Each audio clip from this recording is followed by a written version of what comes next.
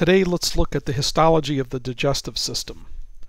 Please pause the movie frequently as you need to in order to spend more time looking at the slides.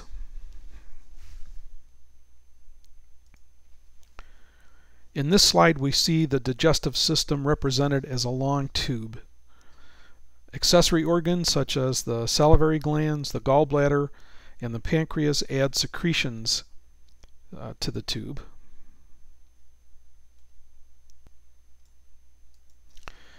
All parts of the tube from the esophagus through the colon have a similar four-layered structure. The innermost layer is the mucosa. The mucosal layer is responsible for secretion and absorption.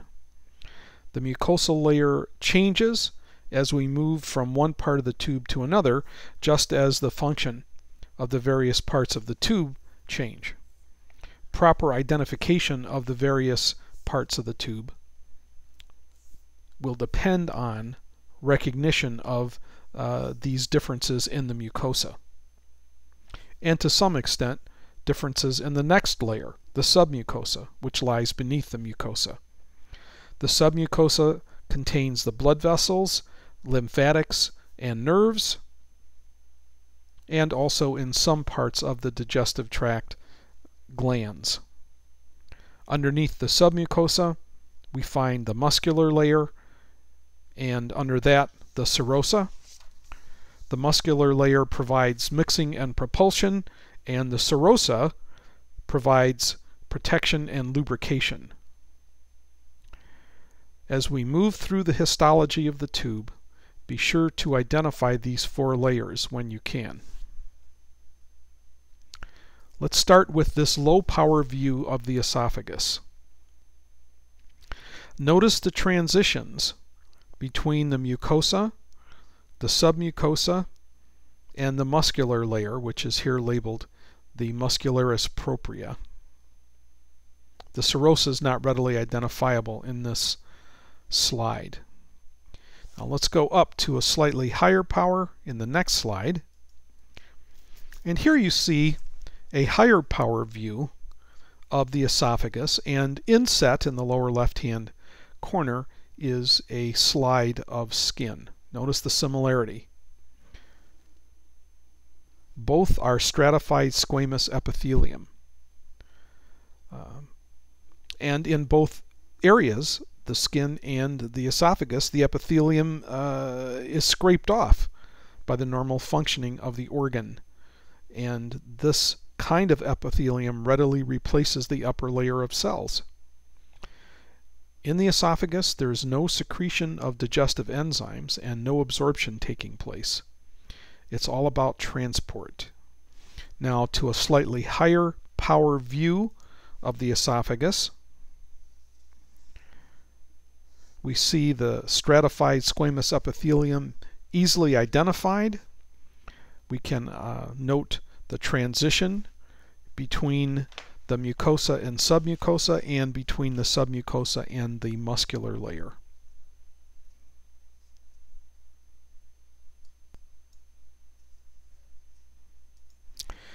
This slide shows the transition between the stratified squamous epithelium of the esophagus and the simple columnar epithelium of the stomach.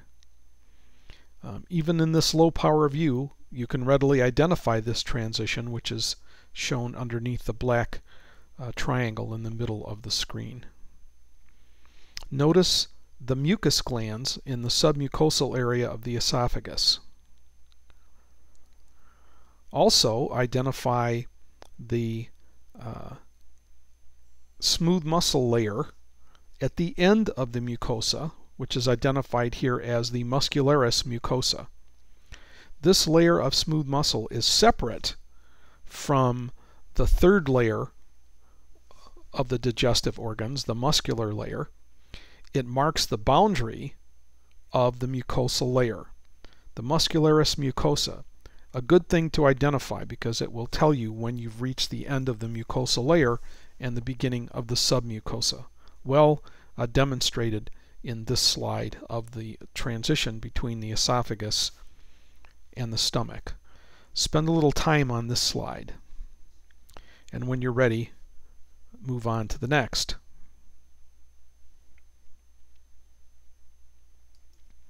Welcome back. This slide shows a higher power view of the transition between the esophagus on the left and the stomach on the right. The simple columnar epithelium in the gastric mucosa is readily identifiable here, as is the stratified squamous epithelium in the esophagus.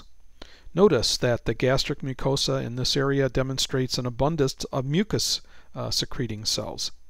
Other parts of the stomach will show a different structure.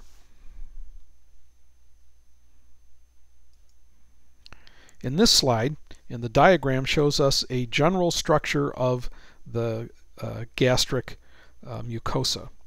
You can think of the stomach as a flat area with pits, and lining the pits we have the gastric cells that we discussed in class, formed into gastric glands. Underneath the gastric glands we have this muscle layer known as the muscularis mucosa. Underneath that, the submucosa. And in this diagram, the muscular layer and the serosa are not shown.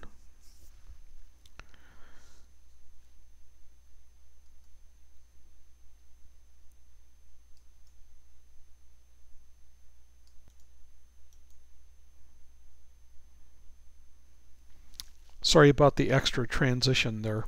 I'm still feeling my way through this recording, as I'm sure you can tell. In this slide, we see the stomach under magnification. In this view, we see the muscularis mucosa forming the border between the mucosa and the submucosa. You can see the gastric glands in the mucosa. And even at this low power, you can identify some clear spaces in the columnar epithelium of the gastric glands. These, of course, are mucus-secreting goblet cells.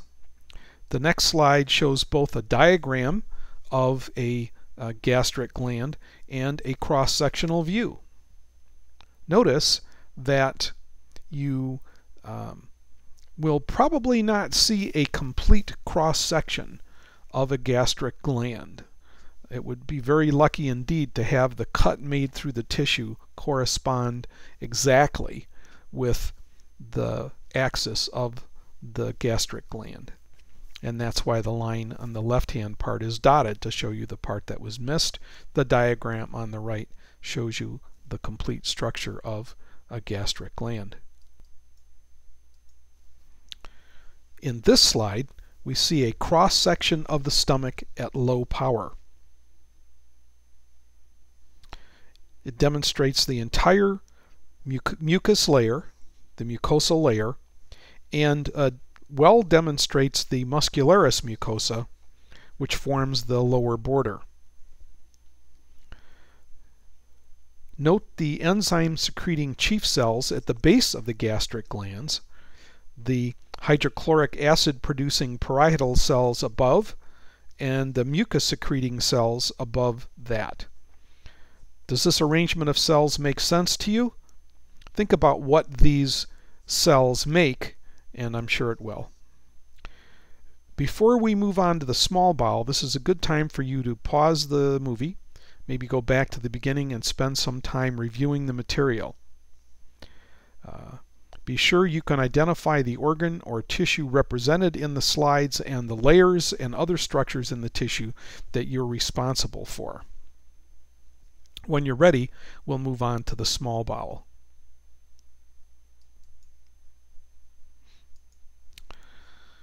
The mucosa in the small bowel is adapted for both secretion and absorption.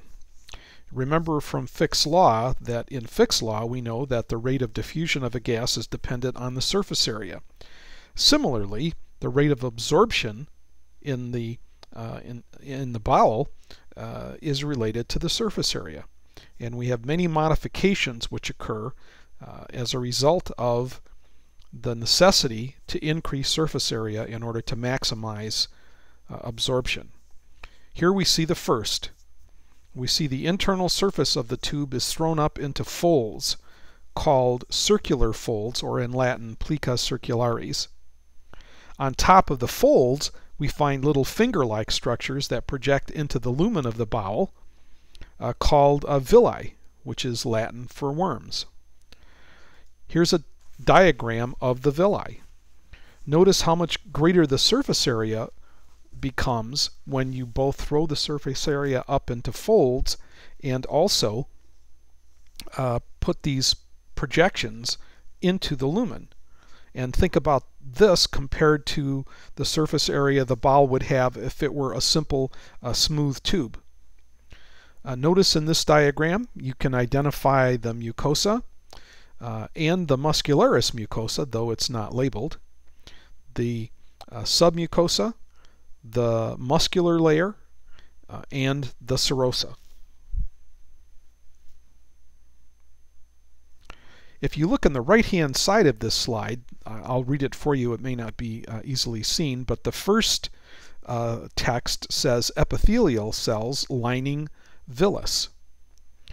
And the second line says brush border. So let's talk about the brush border. It refers to projections from the top of the epithelial cells themselves, which greatly increase the surface area for absorption. And I'll show you on the next slide. This is the border of one epithelial cell. So the epithelial cell itself is above, and this is the very surface of that epithelial cell. And imagine the amount of surface area that you can get with all of these modifications in the bowel. So with that as background, let's look at some specific examples of small bowel histology.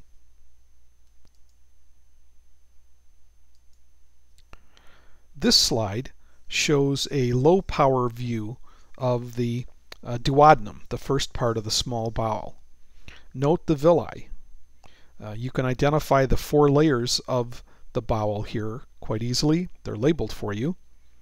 The deep purple staining mucosa gives way to the submucosa. The Brunner's glands are found in the submucosa. They secrete bicarbonate to neutralize hydrochloric acid produced by the stomach. These glands are found only in the duodenum. The muscular layer is easily identified, as is the serosa, which is here labeled adventitia. To summarize, the specimen is readily identifiable as small bowel because of the presence of villi, and as duodenum because of the presence of the Brunner's glands. You should be able to make this identification, and you should also be able to demonstrate your knowledge of the layers of the bowel. There are a few circular folds demonstrated on this slide as well. Can you identify them?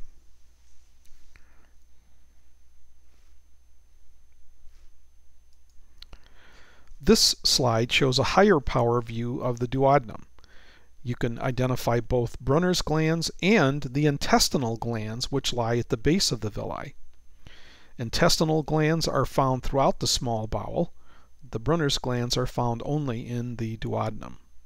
These intestinal glands are the glands that secrete the enzymes used to digest the food, which is then absorbed by the villi.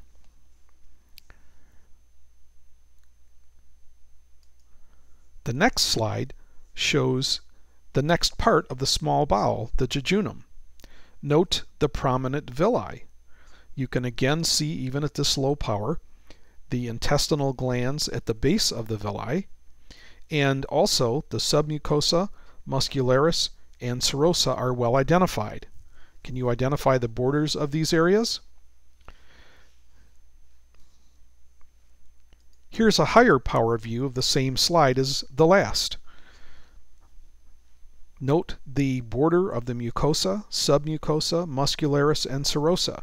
Also, note the intestinal glands at the base of the villi. Did you get all these on the last slide? Also, notice that in the submucosa we have no Brunner's glands. They're found only in the duodenum. The next slide shows a somewhat out of focus, but nevertheless good view of the villi of the jejunum. Clear goblet cells are readily identified in the villus, and the intestinal glands are shown as well. What's that structure on the right-hand side at the base of the villus? Well, if you said lymphatic nodule, that's correct. Also, you can see the muscularis mucosa at the base of the villus, clearly separating the mucosa from the submucosa. The next slide keys in on a high power view of one villus. And in that view, you see the columnar epithelium and the goblet cells, both well demonstrated. Don't forget to pause the movie and spend some time on this slide and the other slides as well. I'm going to go through them rather quickly, but you should spend much more time looking at this than I have spent dictating it. This slide shows a low power view of the ileum, the last part of the small bowel. Note the spelling, I-L-E-U-M. Villi are seen, and the 4 layers of the tube are well identified. We see in the ileum many areas of lymphoid tissue. These are called Peyer's patches, and they are the hallmark structure of the ileum.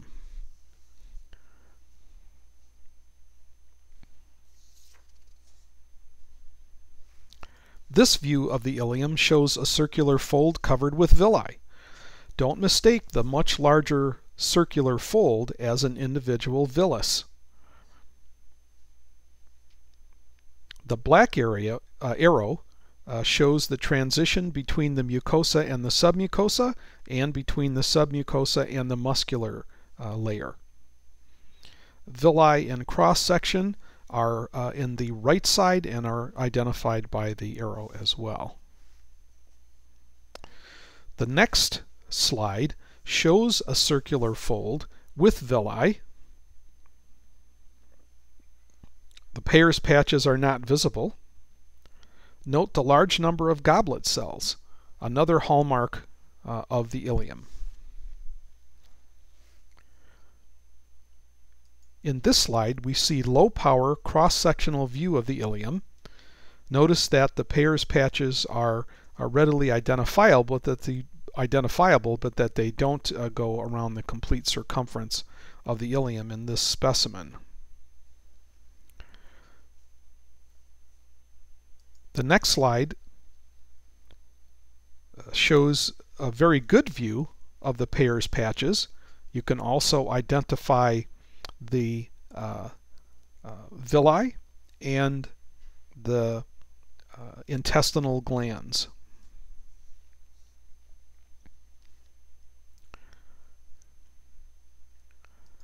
The next slide shows us the colon or large bowel. No absorption takes place here, and we see no villi in the colon. Note the layers of the tube as demonstrated on the slide: the mucosa, the submucosa, and the muscularis.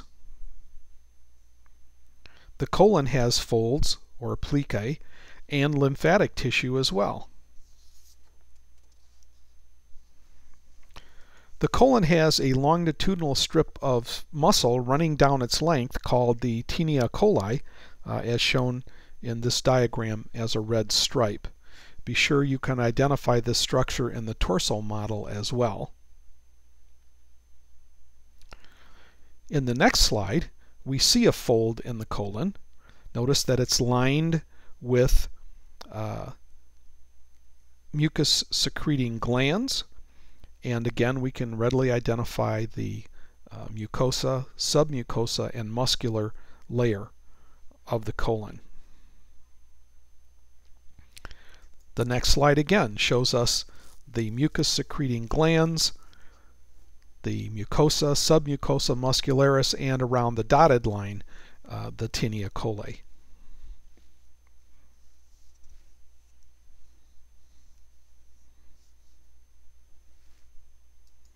And once again, a close-up view of the colon demonstrating the mucus secreting glands, a fold in the colon, the muscularis mucosa, the submucosa, and the muscular layer.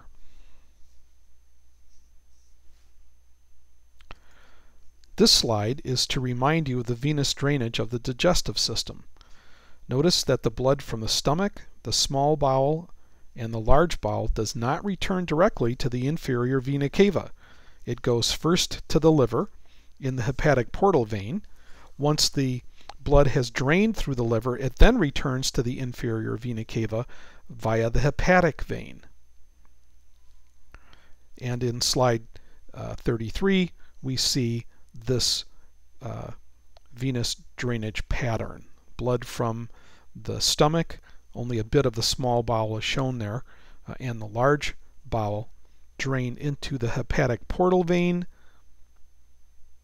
then to the liver, and then from the liver via the hepatic vein back into the general circulation via the inferior vena cava. The fate of the blood from the hepatic portal vein is demonstrated in this slide. Note the black triangle, which demonstrates a branch of the hepatic portal vein, the hepatic artery, and the bile duct. Bile is found in the blood returning to the liver via the hepatic portal vein because bile is absorbed into the bloodstream from the small bowel. The bile is extracted from the blood and placed into the bile canal, which leads to the bile duct, which takes it back to the gallbladder. These three structures, the bile duct, a branch of the hepatic portal vein, and a branch of the hepatic artery, are called together a portal triad. And this is a photomicrograph of a portal triad surrounded by hepatocytes. Hepatocytes are the cells in the liver. This label is undiagrammed, and the next, this diagram is unlabeled, and the next diagram shows you the labels of the hepatic structures. And this concludes the histology of the digestive tract. So I would suggest that you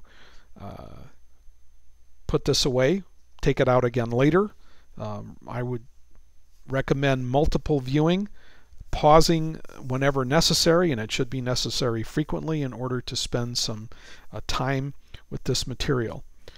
In learning histology, careful, critical, and repeated observation of slides is the key to success.